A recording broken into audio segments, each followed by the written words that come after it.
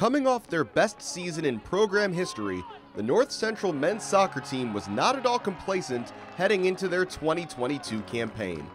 For them, this year was all about going above and beyond the new heights of last year. Last year we had 18 wins, won the first conference tournament ever, made the NCAA tournament for the first time ever. So, you want to repeat what you did last year good, and you want to improve on a few things. So one of the things was, winning a conference regular season tournament, which we hadn't done in about 30 years almost, and then make it past the first round of the NCAA tournament. Almost the entirety of the roster returned, with the team having had no senior starters last season. That continuity has allowed the team to build and grow without interruption, both on and off the field, as they push each other to strive for greater success.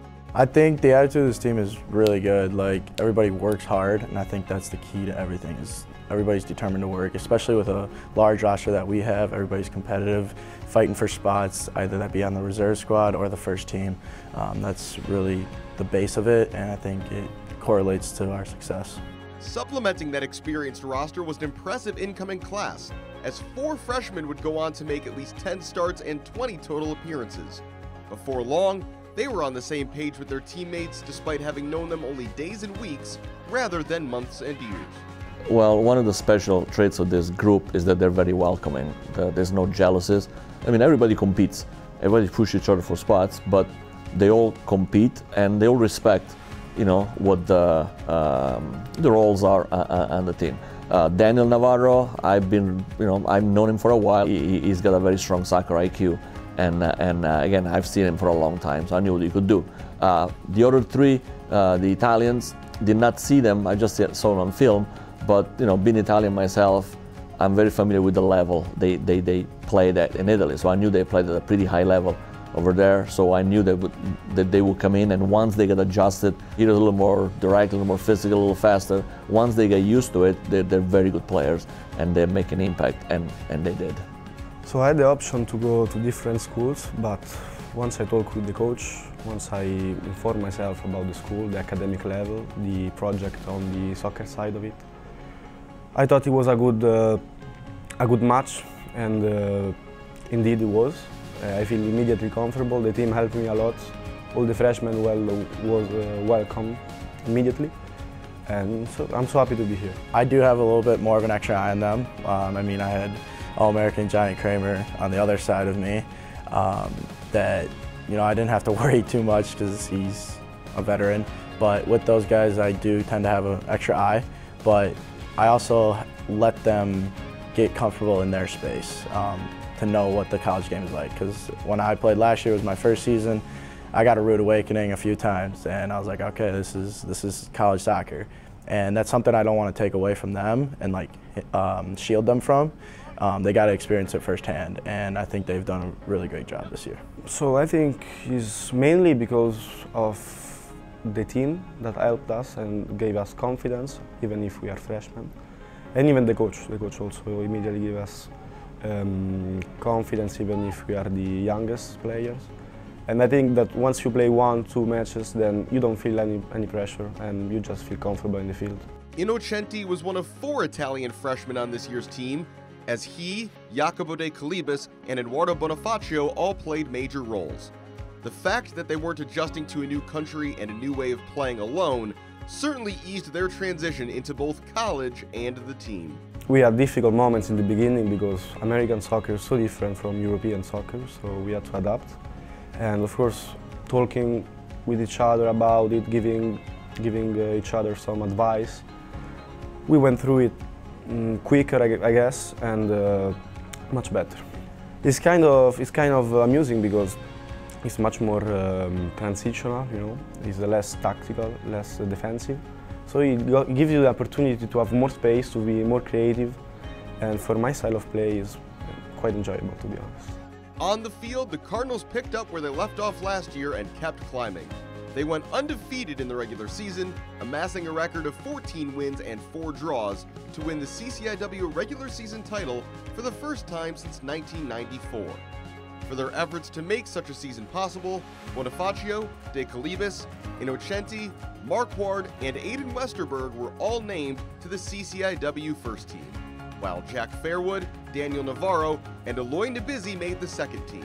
Additionally, Westerberg was named CCIW Player of the Year and Marquardt CCIW Defensive Player of the Year. They played for each other so much, they were dedicated to each other so much, and I could see that in practice. I could see that, on a daily basis. When you do that, that good things will happen. Honestly, it's a collective effort. I can't do it without the 10 guys in front of me out there on the field, including the guys on the sidelines. I really think of myself as just a piece of the whole.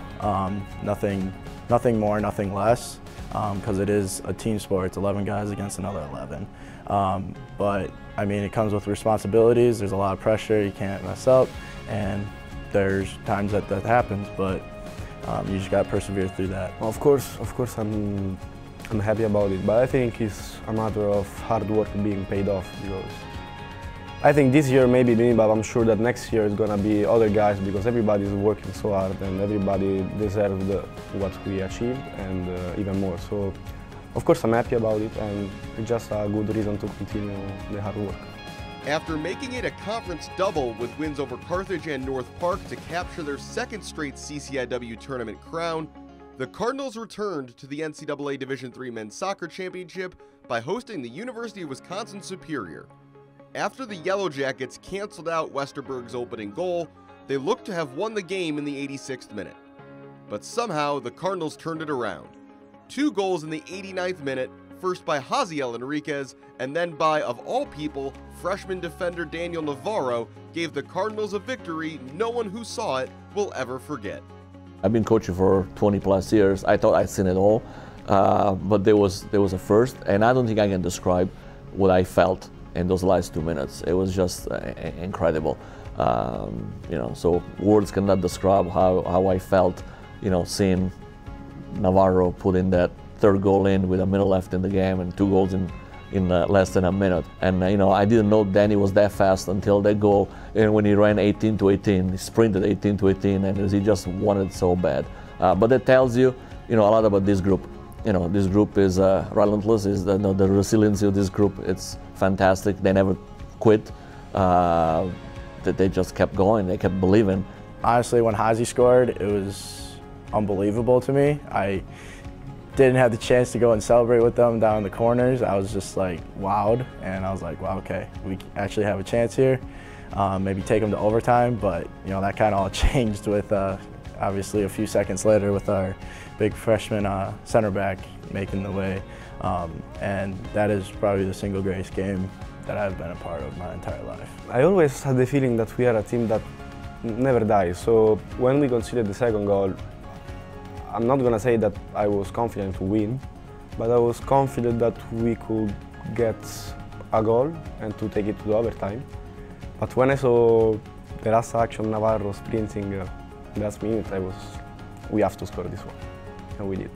I never lost faith. I still believe we're gonna get one more chance, and we still have one more opportunity.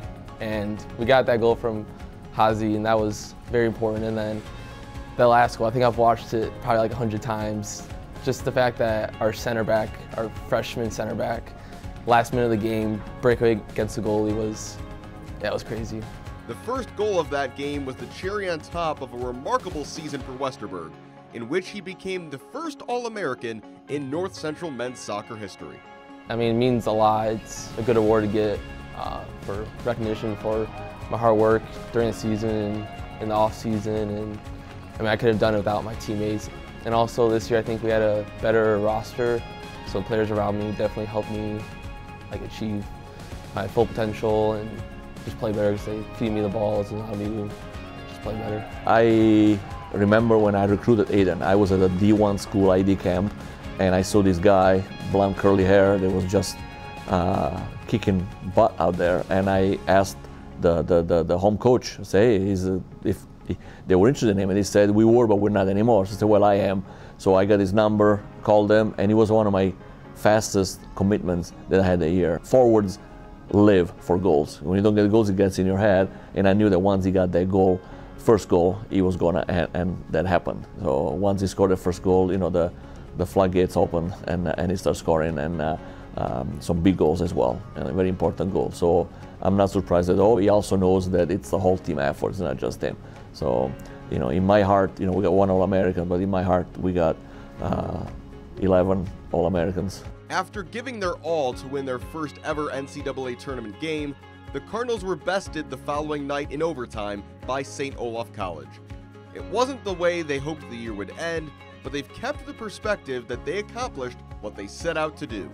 Next year, the goal will be the same as it was this season: go even higher. I think we've showed this year and last year that we're capable of playing against many of the top teams and that we should be considered one of the top programs in D3 soccer. Yeah, I think next year one of our goals is just to go further in the NCAA tournament, and I think we showed that we're capable of that. I recently just said that we have set a standard here now, and I'm really proud of being the start of that, and I think it's something that the younger players, especially the freshmen, understand now being in one season, and I will carry that on to the next generation that comes through. We don't want to be the Cinderella anymore, but we want to be a regular you know, team that every year fights for conference championships and makes the NCAA tournament. And definitely one goal for next year is to, you know, make it further in the NCAA tournament, Sweet 16 at least. But now it's the more difficult task starts, because now you gotta stay on the national stage, right? So we cannot just sit back and you know, rely on the reputation we got, you know. So now it's going to be tougher because more people are going to be targeting us. You know, we got a bigger target on our back. You know, we have a saying in Italian that, you know, when you're on top, you might get a headache and your head's going to spin. We're sure that we don't get that, and we're used to it. We succeeded on our goals this year of going past the first game. Now let's get past the second game, and so forth. Just keeping those standards and making sure that we're known as a powerhouse here in D3 soccer.